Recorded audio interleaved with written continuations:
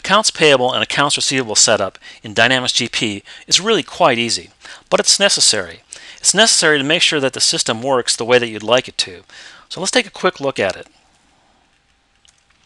The first thing I want to do is look at Payable setup. To access that, I'll go to Tools, go to Setup, Purchasing, then Payables. It brings up this screen here, the Payables Management Setup screen. You can see I have an aging schedule on the left-hand side here. This is user-defined. I can have up to 7 different periods. I can specify the duration of those periods. I can also change the labels if I want to better identify those different periods. So again, I have 7 that I can use, or I can use as few as I want to. Also, I have some other options here. You can see those. You can select those, the ones that make sense for your business.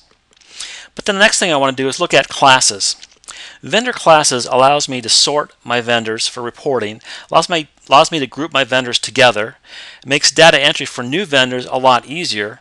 And the reason that is when I enter a new vendor and I assign it to this class ID, it's going to take on all the defaults that are set up in this particular class. Some of the important defaults are to make sure that the maintain history for these 4 items in the lower left-hand side are checked. Also, when you enter your first class ID, I recommend that you select the default option up here.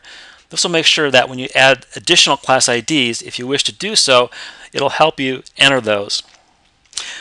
The third thing I want to show you in the Payables is make sure that you set up default accounts. If I hit this Accounts button here, this screen shows me all the Payables transaction types listed here on the left-hand side, and corresponding to them are the default GL accounts that are going to be used in those transactions when these transactions are posted in the system. So I recommend that you go through for all these transaction types and specify a default account for all these types. The next thing you want to do is look at the Receivables Management setup. To access that, I'll go to Tools, to Setup, to Sales, and then Receivables. It brings up this screen here, and again you can see I have an aging schedule set up for me. I've got up to 7.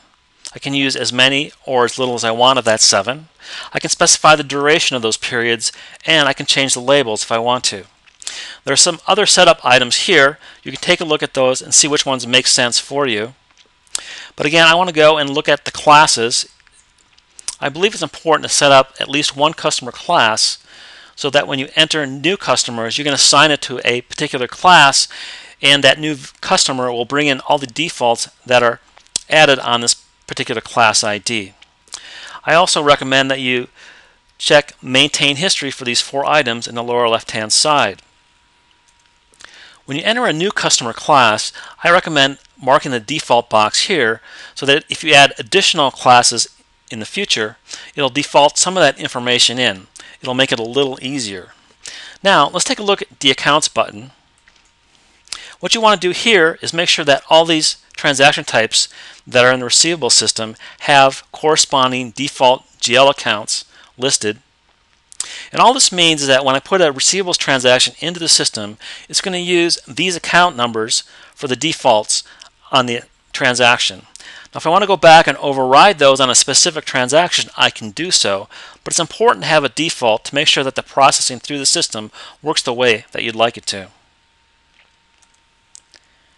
If you make these simple setups in accounts payable and accounts receivable, Dynamics GP is going to work just the way that you want it to.